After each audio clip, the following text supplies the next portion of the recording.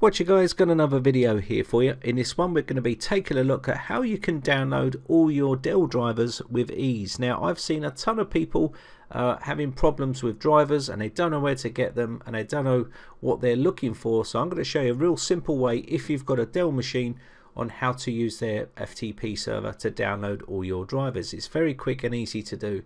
Now most people lose their driver disk when they purchase their computer, and it can be very difficult to get your devices working properly. Hardware need drivers for them to work properly, so going to their site here will make it very easy to download all these drivers. So let me just show you. So whether you're a computer repair tech or an administrator, this is very useful for you guys if you want to get their drivers very quickly.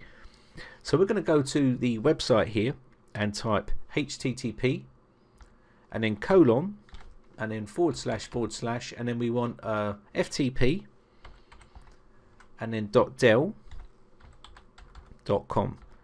Now that's the first part. Let me just copy this bit because I want to show you something else afterwards.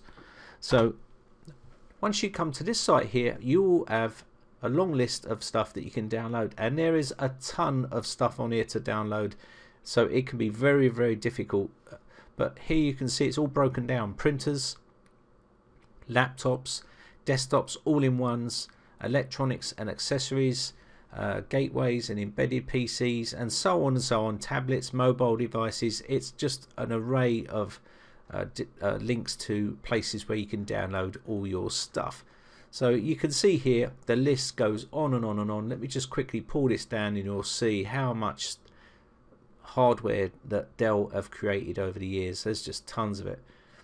Now this can be very, very useful if you're a PC repair tech to get whatever you need to get that machine working properly. So for argument's sake, if it's a printer, you can go on printers and you can find the printer and make a model, click on this, and then it will take you to the page for that type of printer. You can see the printer here, Dell photo all-in-one printer, say 964, and then you got the version here, and you can download whatever driver you want. For the version of Windows, you can see here listing, you just click on this link here and it will let you download this. Very quick and easy to do. Now the other one I wanted to show you is this. So I'm just going to quickly paste that link back in here, and I'm going to do a / and I'm going to do browse _for and _drivers, just like so. And this is another list that you can look at, which is broken down into simple sections. You can see here desktops, electronics and peripherals, laptops, monitors and projectors, printers and imaging solutions, servers, storage and networking, and also software and security, tablets and mobile devices. Now depending on what you're looking for, you would just click on this, say for instance desktops. You click on the desktops, this will then load up a list of names depending on what version you're looking for. So if you had an Alienware, you'd click on Alienware. This will load up the list of Alienware just like so. So you can use this list as well. So just say for instance Area 51 was the Alienware that you wanted, click on this and there you have all the drivers. So for instance, if it was an audio driver that you was looking for, click on audio.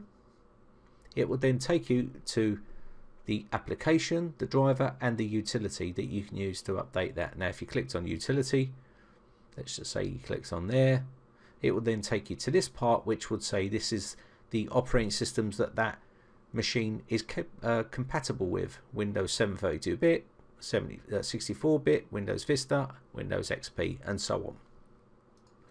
So that's basically it. That's how you can download all your drivers via FTP for Dell machines or Dell hardware. Anyway, I hope this one helps you out. My name is Brian from briteccomputers.co.uk. If you enjoy these videos guys, then hit the like button. Also hit the subscribe button if you want to keep up to date when I upload new videos. Also, if you haven't joined my forums and you've got problems with computers or video requests, you can head over there. The information's on the screen. And if you haven't joined my Facebook fan page, then you can follow the link on the screen as well.